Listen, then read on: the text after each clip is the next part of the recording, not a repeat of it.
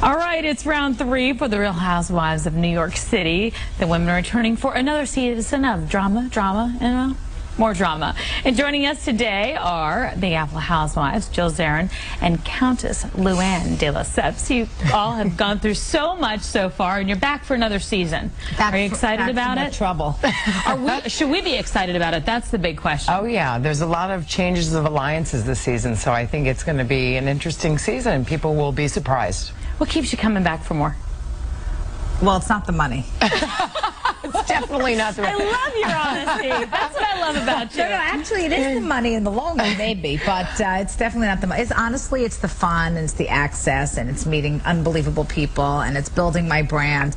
I have a book coming out, Secrets of a Jewish Mother, that my mother, my sister, and I wrote. And do you think in a million years I ever would have got a book, had a book out? I can't wait to read it. I got to write a book as well. With the Countess. She's got a new song coming out this season. Which Thank you, Jill. Jill is my greatest publicist. You have so much going on. We could have you back every week for something new, and we're probably going to do that. I love it. All right, let's talk first of all. Countess Luann, can I call you Luann? Yes, absolutely. Oh, thank you so much. All right, last time you were here, we talked about your divorce. It's since been finalized. Are you going to be dating this season? Well, you know what? I hate to give storylines away, but in real life, I'm dating, yes. Oh, nice. Okay. So we got a little bit of the So you have to watch what happens. Are the Real Housewives trying to set you up, or is you're doing this on your own?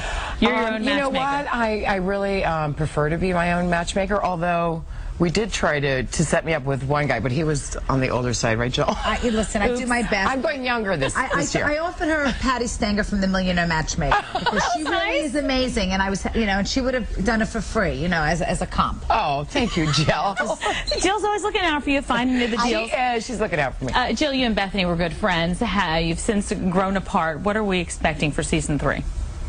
I don't want to give away the storyline, but I'm really happy for her that she's pregnant and moving on with her life and building her brand, and she's got a new show coming. So I think she's sort of left the Housewives behind. Do you think so? She's moved on to another chapter in her life, which I'm real happy for her. Any chance she's pregnant, having a baby, you'll be able to put the past behind you? It'll be maybe a whole new Bethany? I don't hold any grudges. I would love that to happen. So you'll have to watch and see what happens. We'll have to see. I will be. I have a TiVo for tonight. Don't worry. All right, last season you guys were really trying to sort of get a read on Kelly. Do you think that we're going to learn anything more about it? Do you hang out with her more this season? Are you closer? I'll let you go first. We definitely see more of Kelly this season, and you're going to get to know her better this season, and we're still getting to know her.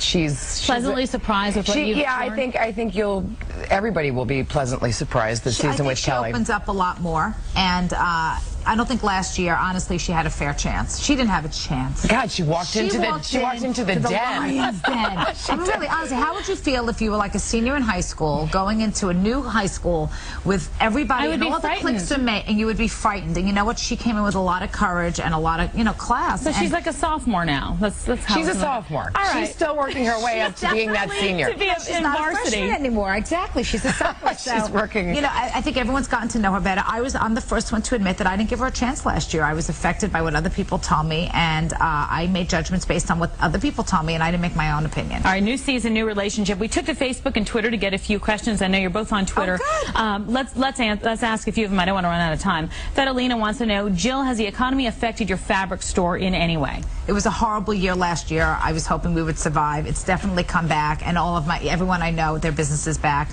Thank God we're still in business, and I'm working on a bedding line that's due out this summer. So I'm very excited about that. You have so much going on. I love it. All right, Donna wants to know, if you could trade places with someone living a less lavish life, would you do it? And if so, for how long? Is that for me? Sure. Would I trade places for a less lavish life? Yes, I've come from a less. I would. I come from a less lavish life. I, grew up in Connecticut. I'm an American Indian. I was a nurse, and it was a very satisfying job for me, and I was very happy doing that. So I think you can be happy anywhere. It just comes from within. All right, wonderful. Thank you so much. You're so wonderful. I love having you here in the morning. Thank you so much. I was looking forward to it all morning long.